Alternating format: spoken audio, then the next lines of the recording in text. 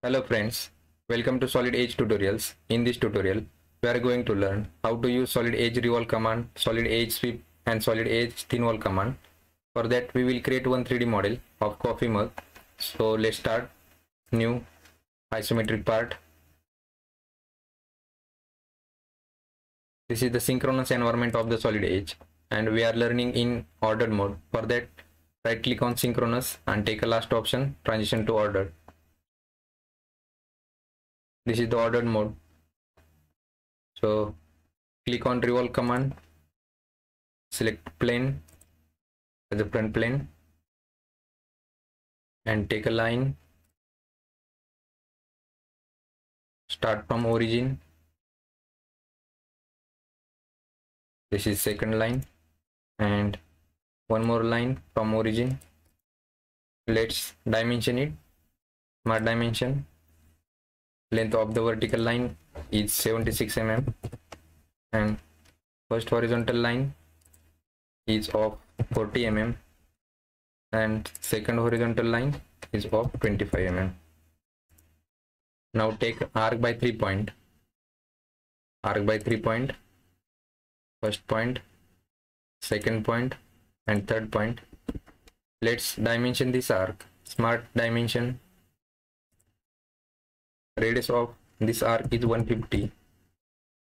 Now we are in a revolve command. For that we need to define axis of revolution. For that click on axis of revolution and define the axis of revolution. Close sketch. Revolve angle is 360. So revolve by 360. Finish. Cancel. Now click on extrude cut, select bottom face, circle by center point, draw a circle of 40 mm and dimension it. Close sketch. Depth of cut is 5 mm. Finish. Cancel. Take a round. Select these corners and radius of this round is 2 mm. Finish. Cancel. Now we will use second command is thin wall. So click on thin wall command. We need to define thickness of thin wall, that is 5 mm. We have entered here. And second option is open face selection. So select here single and select open face. Click OK and preview. Finish. Now this is thin wall command. Now we will use third command as a sweep. So we need to create two sketches. One is path and second is profile, which we are going to sweep. So let's create first sketch. Sketch, select front plane.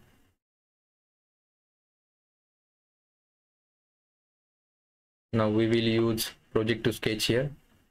Project to sketch, select edge to project. Okay, select edge to project. Now we will make offset to this projected sketch. Offset by 1.5 to the inner side and delete this outer one. Now this should be connected with this and this is also connected with this point. Let's dimension this projected, make it into construction mode and give the distance from origin to both the ends, so it will be in fully defined mode. Take an arc by 3 point. First point, second point, and this is third point. Again arc by 3 point. First point, second point, and this is third point. Now dimension this. Smart dimension. Radius of this arc is 15 and distance from top to the center of this arc is 25. Start point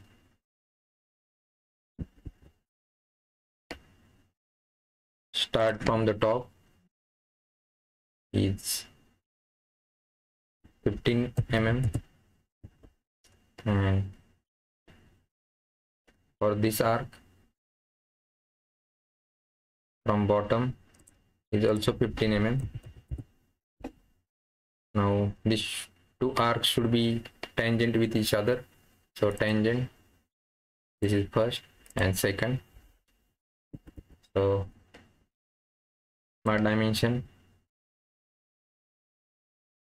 this arc should be 70 mm, and close sketch because sketch is fully defined. Finish, cancel. Now take a sketch on the plane which is normal to this curve. So first we need to add plane normal to this curve, normal to this curve. This is the newly added plane. Now we need to create sketch on this. So sketch, select this added plane and take rectangle by center point. So this is rectangle. Let's dimension this 10 mm and 5 mm. Close sketch.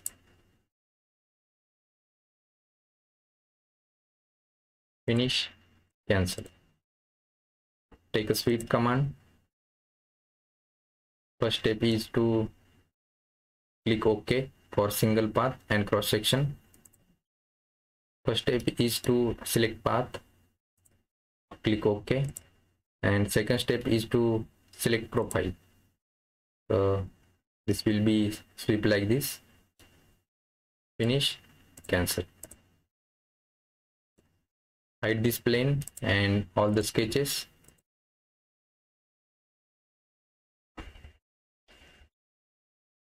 Take a round and select edges.